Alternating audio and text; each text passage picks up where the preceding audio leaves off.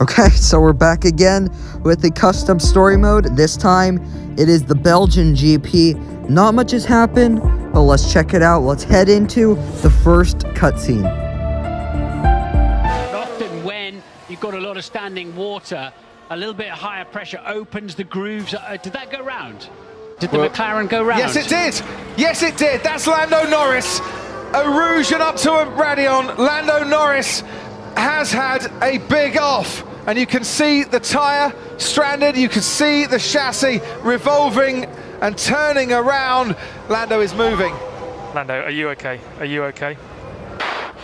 Yeah. Sorry, boys. So Lando Norris has just had a massive crash, which has brought out the red flag, and now we are in intermediate conditions. There's our objective, stick the car on provisional pole position, and for only the second time in custom story mode history, we're going into qualifying for the story mode. Well, at least half of it.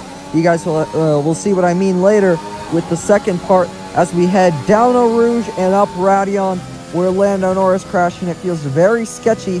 We've got to be very careful, especially near the top of Eau Rouge. There's a little bit of a bump that you got to watch out for through the left and the right, and over those tall curves there. They're almost like a mountain there, into the braking zone of the really off-camber corner. It's very tough not to lock up there, especially in the wet. Little snap of oversteer, but we are all right through No Name as we head into Pouan, one of my personal favorite corners on the track besides Eau Rouge and Radeon. Of course, we really mount that corner, and I'm really surprised that we didn't spin off and into the barriers there as we touch that outside curb on the exit into the next braking zone. We really want to try to maximize our exit speed rather than our entry speed, or else we will get a lot of understeer because of this rainy conditions. You can really start to slide off the road if you're not careful, and if you go for more of a steamy entry rather than a quick exit, you can get some of that.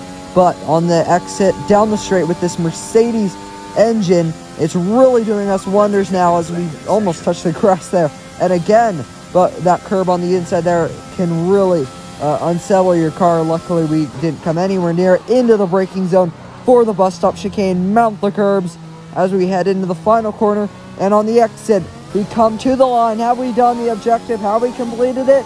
Yes, we have. Let's jump into the next cutscene. Try and straight line it, get to the line, and we'll see what happens after that. Across the line goes George Russell. It's provisional pole for the Williams and George Russell. But Verstappen's still got to make it through the final two apexes. He's done that nicely. Charge to the line for Max Verstappen. It's going to come up quickly. Is it going to come up quickly enough for pole? Yes, it is. Verstappen denies George Russell. It is Red Bull on pole. You can hear the Dutch fans cheer.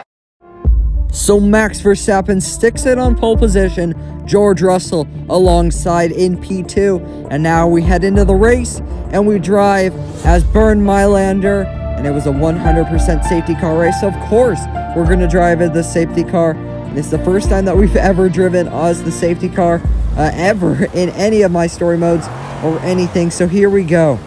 Our objective is to drive 3 laps as the safety car. The green light is on, and after this one they will be racing laps. So the race is undoubtedly underway, as Martin Brundle said in the race, and you can just see how much slower this car is compared to the F1 cars, and we will certainly feel it into Eau Rouge. The objective shouldn't be too tough. It should be pretty easy, to be honest. And up Eau Rouge we go, and we fly off the road because we are so used to the Formula 1 cars, and we are into the barriers. And as we exit the pit lane for what is 100% our first try and our first go.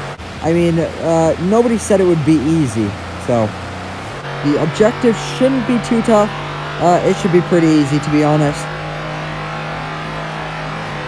As we head down the Kemmel Straight, and you can just see how rainy it is and how wet this track is.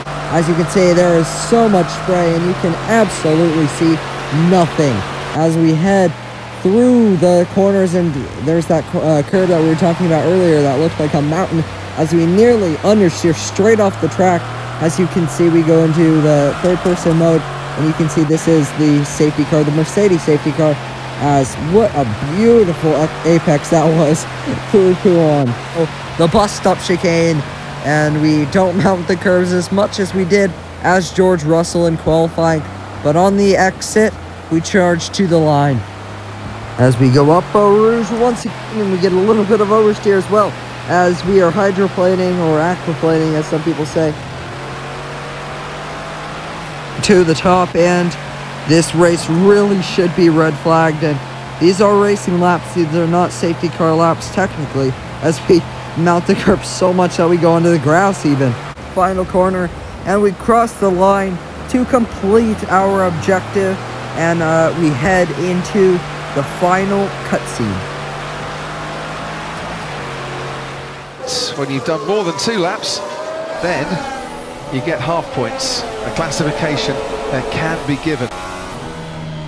As we red flag the race with a race win if we can't get going again. With 2 laps, 2 full laps completed, race control has now decided it is time to go back to the pit lane again. Ladies and gentlemen, the race will not resume.